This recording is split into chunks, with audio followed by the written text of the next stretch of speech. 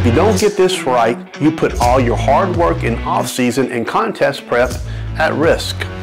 I'm talking about peak week, when everything is on the line, and why progressive linear load peaking may be the ultimate solution. Since we started using this method in 2019, 98% of our clients have made top 5 or better. That includes pro qualifiers and pro shows. I'm Chet Nichols. I'm an IFBB Pro, judge, coach, and co-owner of USA Physique. Now it's peak week, the final week before the show, and everything is on the line. The peaking method you use is everything and can be the difference between first place and third callouts. You've all heard the stories of how so many people miss their peak. Most of you probably experienced this. You looked fantastic right before peak week. Things were going good, then a few days into peak week, your gut tells you something's not right. Surely you should look better than this, but you've been told or read somewhere that's supposed to happen. Just trust the process. Show day comes, you feel weak, drained, and end up flat. Your muscles are gone and you can't even get a pump. Or you're smooth, maybe a little bit watery, and it's spilled. Either way, you've just missed your peak, and we'll get it right next time. I got news for you. You didn't miss your peak, it was a flawed method. Now there are many methods that can be done and have been done throughout the years. Starting with conventional peaking, which is and should be outdated. Then you have front load and back load. They both do pretty good, but still have their risk.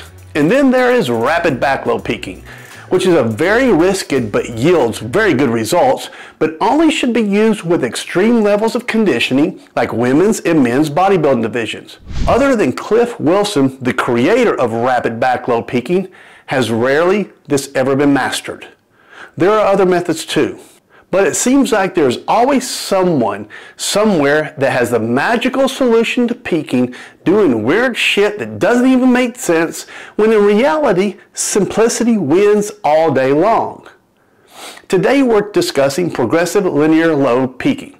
This concept was developed by Dr. Joe Klemczewski, we call him Dr. Joe, who changed the game once before when he started putting an end to the dangerous and ineffective method of water and sodium depletion. Progressive linear load, in my opinion, is a game changer. And if you're a competitor or even a coach, it would behoove you to learn more about this method. It isn't just effective, it is transformative. And again, I didn't come up with this.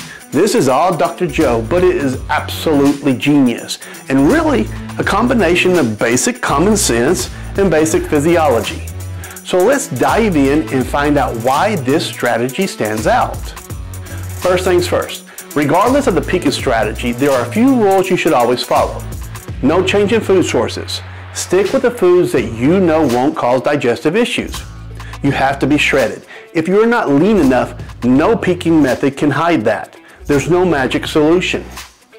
The goal of progressive linear load is to create an environment where we are slowly filling the muscles out as the week goes on. You should notice positive hormone changes and metabolism start to increase. Recovery improves, mentality improves, sleep improves, energy improves, and inflammation and water retention goes down. You just start to look and feel better, while others feel like crap, like they're going through hell all week just beating themselves up. So how do we do this? Well, it starts with carbohydrates. So what is the role of carbohydrates? Well, for peaking purposes, carbs are a nutritional variable just like protein, fats, water, and sodium. Changing any of these variables can alter your physique in various ways. The leaner you are, the more sensitive to change you become.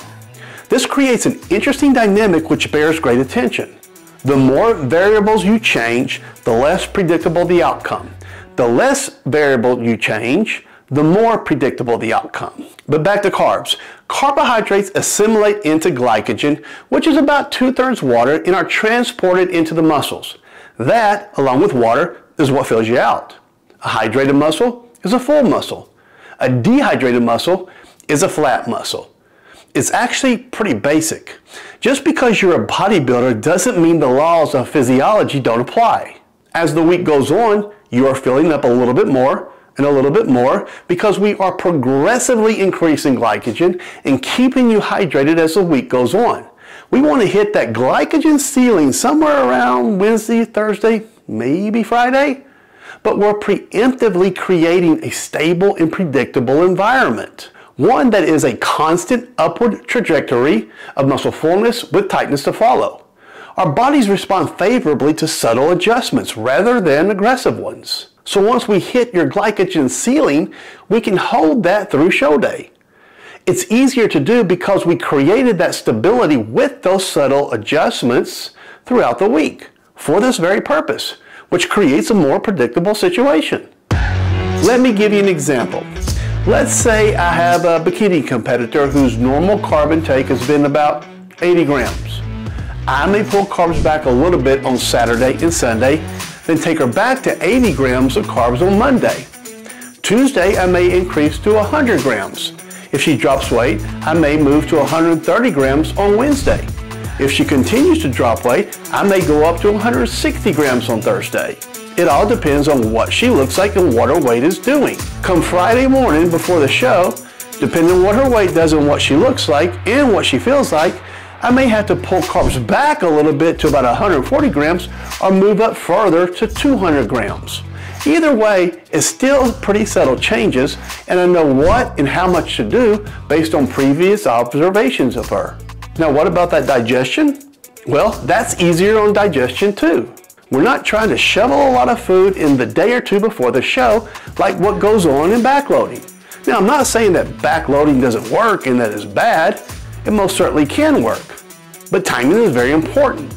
And the way shows are run today, trying to time something is not a smart strategy. And if you carb up too much, you spill. Game over, man. For some, it's a shock to the gut, yet people wonder why they are bloated and have issues when they do this method. But even if digestion is okay, and those carbs are not going to do much for you come show day, because there's not enough time. What does science tell us about this? Carbs take 24 to 48 hours to fully assimilate, which is one of the reasons why so many people look better the day or two after the show. Yeah, different things work for different people, but not outside the laws of human anatomy and physiology. Now, front loading can eliminate some of that problem. I had great success with front loading when I competed. This is where you start the week with high carbs, kind of finding that glycogen ceiling early on to the point where you spill. Then you taper the carbs down for a few days to clean up that spill, only to increase carbs again, based on what you learned during the initial load to tighten you up back on show day. This does work pretty good, and 95% of the time it'll get you there. But there is still some potential risk. You are increasing, then decreasing, then increasing again, sometimes 4 or 5 variables, which can create an unstable environment.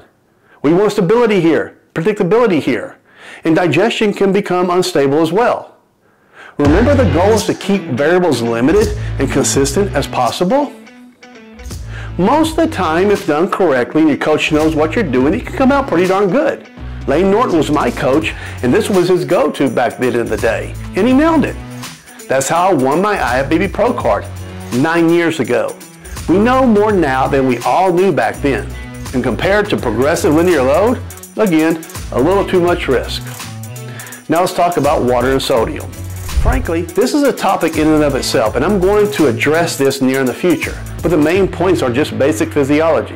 A hydrated muscle is a full weight. 60 to 70% of our body's water is stored in the muscle tissue. Carbs and sodium are solutes. Solutes follow water into the muscles. Carbs become glycogen. Glycogen is 2/3 water. Well, if you look at that list, that's a lot of need about a lot of water. It means if you pull water, you will pull more water out of the muscles than everywhere else in your body, leaving you flat, smooth, and soft. Certainly not full. I don't care how many carbs and sodium you have, without a fully hydrated muscle through adequate water consumption, you're not going to be full. Dr. Joe loves to use the balloon analogy. Is a balloon fuller and tighter with or without air? Now think of water instead of air and your muscles instead of a balloon. Kind of starting to make sense, isn't it? If you pull sodium, you're pulling a solute, a carrier of water into the muscles. If you've ever tried a sodium load before training, you should know that wicked pump I'm talking about and how vascular you are. If you've never tried that and are relatively healthy, Try loading a gram of sodium to your normal pre-workout meal about an hour and a half out of your workout. You'll know what I mean then. For those of you that have, you look that way because of all the blood volume that the sodium creates in the veins. And even though we don't need to be vascular for the stage, where are all those veins carrying all that blood volume and water to? I'll give you a tip. It's not under the skin. Now we come to the training. This is pretty straightforward. We start with the hardest workout on Mondays, usually the legs. That training is pretty much normal. I usually have my clients do what they normally do, just not go to failure. Tuesday is not much different, and usually the upper body. Again, we just don't go to failure. Maybe 1 or 2 reps of reserve at most. The rest of the week we start to reduce the volume and intensity some. Nothing drastic, but noticeable. The competitors don't feel as worn out. They feel refreshed, start to feel a little recharged. But we still want to stimulate the muscles enough that the body signals glycogen flow into the muscles, but reduce enough to bring the soreness and inflammation down and the water retention down with it. And yeah, that means the day before the show.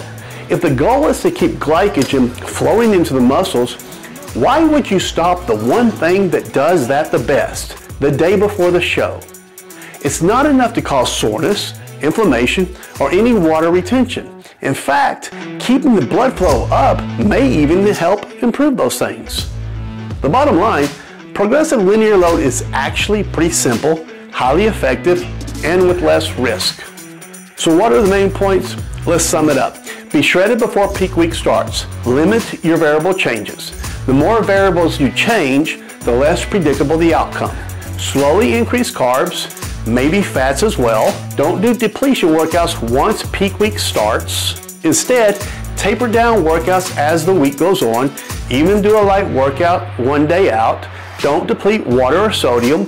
Food goes up during the week, metabolism will increase, energy will increase, resulting in you looking better, feeling better, and performing better.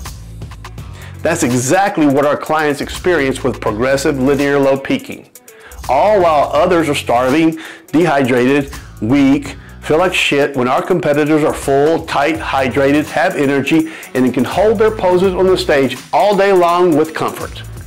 It's a better all-around experience and better results. There's nothing glamorous, magic, or sexy about the process. It's just simple, and if you're stage lean, it works with little to no risk. You're judged on how you look and present yourself on the stage. There are no points for the hardest prep, no honor for the most risky peak. But there is a win for the competitor who looks best on show day. That's a wrap on progressive linear low peaking. If you're looking to bring your best package to the stage with minimal risk, maximum control, give this method a try. Now don't forget to like, subscribe, and comment below with your peak week strategies or questions. Stay pumped, and I'll see you in the next video where we'll keep breaking down what